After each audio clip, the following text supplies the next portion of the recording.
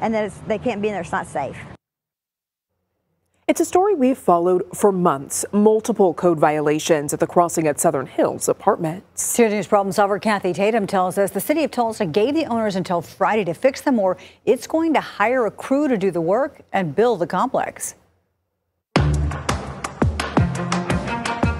Back in June, after I did my first story here, the property manager told me I'm no longer welcome on the property.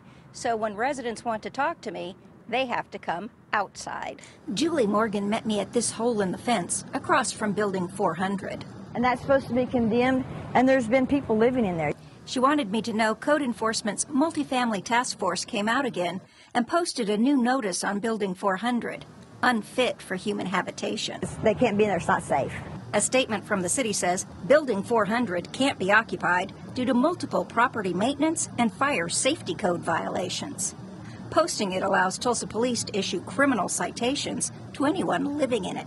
And Wednesday afternoon, they let me know next week the city plans to open a demolition case for it.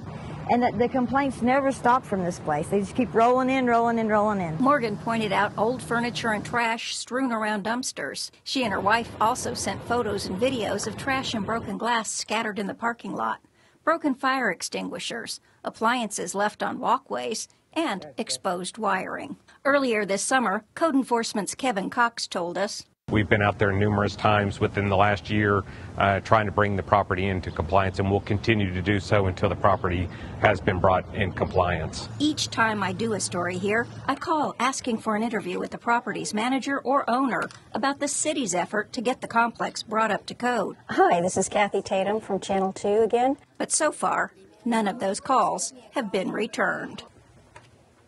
In Tulsa, I'm Kathy Tatum, 2 News Oklahoma. A reminder tonight, if you'd like to share a problem or issue with us, just like Julie did, we've made it easy to contact us. Just scan the QR code on your screen with the camera on your phone for a variety of ways to get in touch. Here at 2 News, we're listening.